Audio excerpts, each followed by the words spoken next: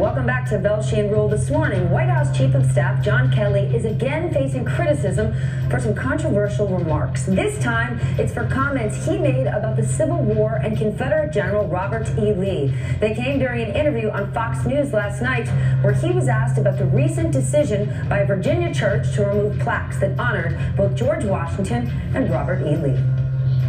History's history, and there's certain things in history that were not so good, and other things that were very, very good. I think we make a mistake, though, and as a society, and certainly as individuals, when we take what is today accepted as right and wrong and go back 100, 200, 300 years or more. It shows you how much of a lack of appreciation of history and what history is. I would tell you that Robert E. Lee was an honorable man.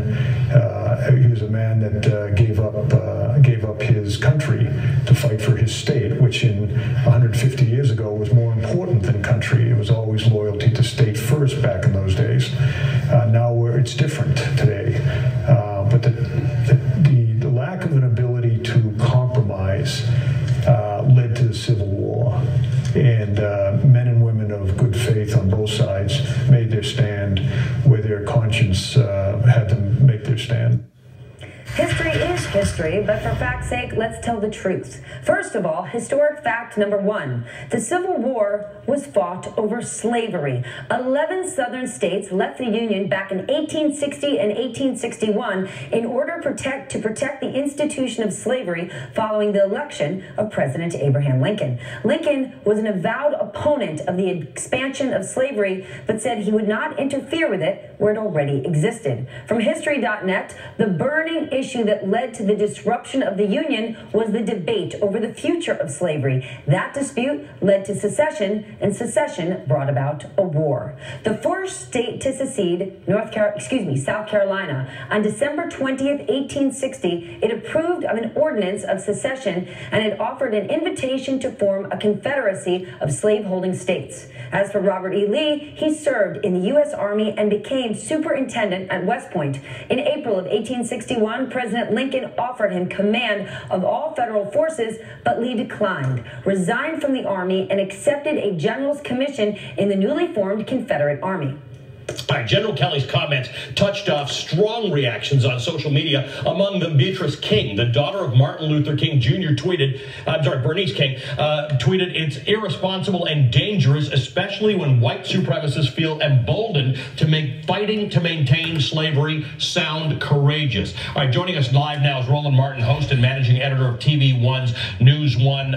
Roland, John Kelly said that to not appreciate this shows a lack of appreciation for history. You have tweeted out this morning calling Kelly's comments insanely stupid. Tell me how you really feel about this. Yeah, I'm not going to allow 4 stars to allow Stuck on Stupid to simply go on. Here's a man who's utterly clueless. For him to say that, well, we could have compromised. Really? We did compromise. There was a thing called the United States Constitution. And you know what that said? If you're black, you're 3/5 of a human. And what he should do is go read Lawrence Goldstone's book, Dark Bargain, where it details the compromises made with the South just to get the Constitution passed. Oh, you want to talk compromise? How about the Hayes-Tilden Compromise, which was never written down, called the Great Compromise of 1877, that ended the 12 years of Reconstruction, that ushered in Jim Crow, when they removed the federal troops from the last 3 remaining southern capitals. We can talk about compromise, the fact that we had a Civil Rights Act of 1866 and one in 1875, and we didn't get another one until 1957, which was rather weak.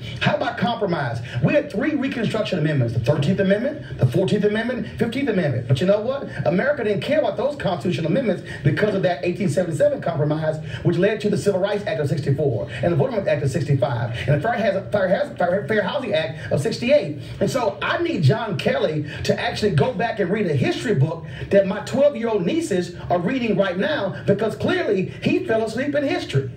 I don't know if he fell asleep in history, but I'll tell you, my son, who's in the 6th grade, is reading that same history Roland's nieces are. What about Kelly's claim that 150 years ago, states were more important than country, and that he gave up his country to fight for the state of Virginia? Robert E. Lee I'm talking about. Well, guess what then? I want to see General Kelly defend anybody who's at ISIS.